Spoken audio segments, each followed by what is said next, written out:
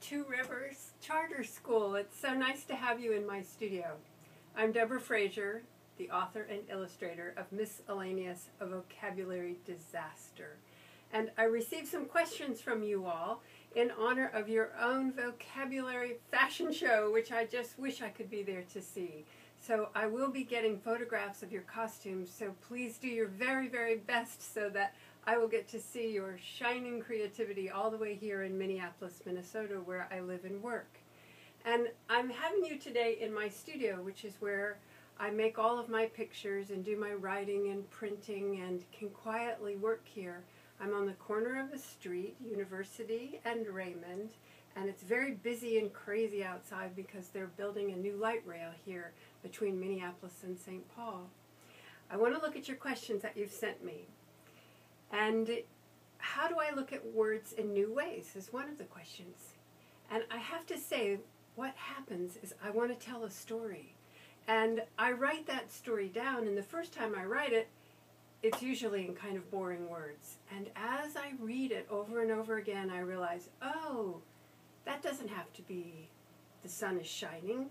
It could be the sun sent up towering flames. And slowly but surely, I make every single little bit shine in a way that you can see a picture in your head when you read it. That's what my goal is.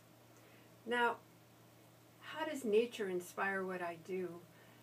You can see that I love being outside. And if you visited my website, you can see that I love to go paddling and canoeing and walking on the beach and collecting things and looking at the world and taking pictures all the time and all of these things. I try to figure out, how can I describe this in mere words? Just today I was walking to the post office and the wind had caught the leaves in this way that made them just shimmer, shimmer and shake, shimmer and shake. I thought, how could I describe this in words so that someone could see that picture in their head? That's what I'm trying to do. Now, one of your sixth graders asked me whether or not I would want to make a miscellaneous kind of book for middle schoolers. But to tell you the truth, I think that the picture book is a book that's made for all ages. It doesn't matter if you're 3 or you're 13 or you're 33 or you're 103. I'm looking to make a picture book that answers some longing that we have in all across our lives, no matter what your age is. And so for me, a book like Miscellaneous really is for any age, because it's about what happens when we make a mistake and how so often that mistake opens a new window into a way that we can see something completely different. It happens to me constantly in my studio, just constantly. Now there's a question here about, did Miscellaneous help my daughter become a better speller and lover of words?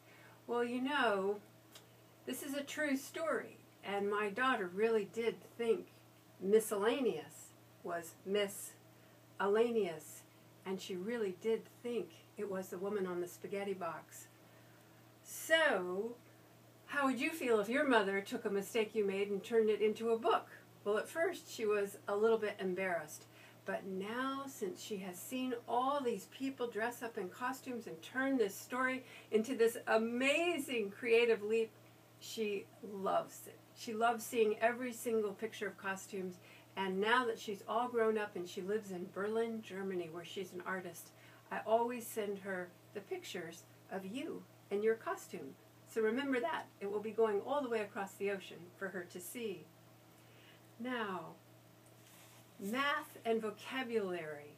How would I write a book that weaves those all together? Now that is a big challenge. And I think that's a challenge you could do.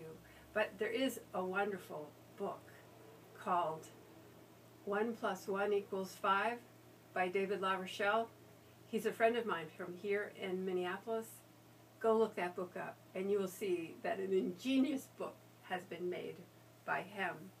Now, I thought that since you were in my studio, you should see what I'm working on next. And you might be wondering, why in the world are all these blue jeans behind me?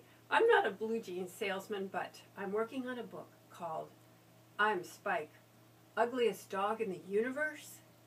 And Spike is really the story about what is beautiful and how we really can't judge a book by its cover. So I thought, after thinking and thinking and taking pictures and collecting things in my journal, how could I tell the story of Spike, ugliest dog in the universe? I thought, blue jeans. Old worn blue jeans, the kind that your grandmother might say, you're going to wear that to school, and you might say, these are my most beloved jeans you have ever seen in your life, all ripped up in the knees and the pockets. So how could I make a story out of blue jeans? I thought I'd show you this picture. This is the opening page. My owner entered me in the ugliest dog in the universe contest. I won. It was awful. So you can see how I've used the blue jeans and the holes in them to leave places for the words.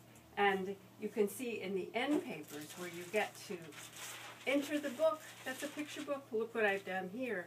I made them all into patches and put them together. This is for the exit of the book. So you can see one last time what those beautiful worn patches look like. And I now have 123 pairs of blue jeans. I go over here. I look for what I need. Oh, I need a light blue one. Oh, this one looks good. Oh, look at this beautiful hole right there in the knee. How could I use that in the making of this book? So you see, this is where it all starts, in my messy, messy studio in Minneapolis, Minnesota. And to all the students at Two Rivers, I want to say goodbye. Have a wonderful vocabulary fashion show, and I look forward to seeing every single costume in a picture sent to me. Goodbye, goodbye, goodbye. Bye.